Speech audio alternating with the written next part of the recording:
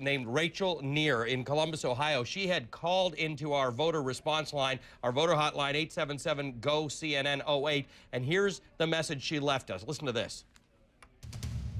Hello. Even though I presented the correct voter identification, I was forced to vote by provisional ballot because of a problem that actually isn't a problem according to state law.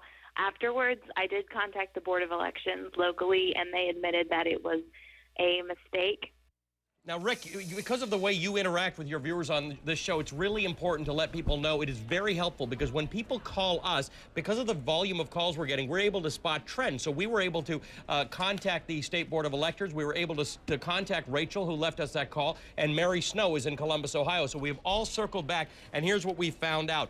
Rachel was correct. She should have been allowed to vote. She had moved. Her driver's license did not reflect her new address, but that doesn't have to be the case in the state of Ohio. But we spoke to a professor at the Ohio State University, Edward Foley, who says that it is remarkably complicated, the provisional ballot law. Now, here's the thing. Rachel was given a provisional ballot. She did vote. Her ballot will not be counted in tonight's total. It will be counted sometime between the next 6 and 10 days. She did the right thing, but the State Board of Electors and the Secretary of State says that they are now going to proactively speak to judges across Ohio and let them know, because the provisional balloting is so complicated there, that they can accept that sort of identification. So hopefully, because of Rachel's call, other people will have an easier time of it. Hang with me here, Ellie. There's something I want to get to. I've been looking at some of the voter turnout numbers that have been coming in from all over the country, and they're massive.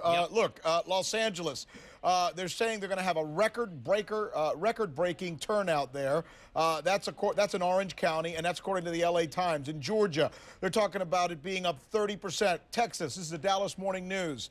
They're expecting 68%, higher than ever.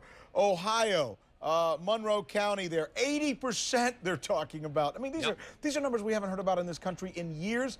In fact, you heard what I said just moments ago. 1908 was the last time we had more than 66%. They're saying they might be able to have more than that now. If that's the case, isn't that the biggest problem for these folks that are handling this thing? Yes, as I told you, as we're looking at mechanical and registration problems, if this is the case, what will happen is as people who are leaving work, maybe early, maybe at the normal time to go and vote, thinking that it might take them an hour, and if they have to spend 2 or 3 or 4 hours, what happens is it could end up delaying poll closings. Now, if you're in line, you generally get to vote, but the bottom line is they still can't count those ballots, which means we won't get results. Now, will people stay in line and vote? Probably. We're not yet seeing the poll access problems, which is that code popping up to #1, but it is the #3 concern right now. People are very concerned about the amount of time it's taking them. We're going to be following some of those states. As a matter of fact, let's do this, Allie. We'll be checking back with you throughout the show.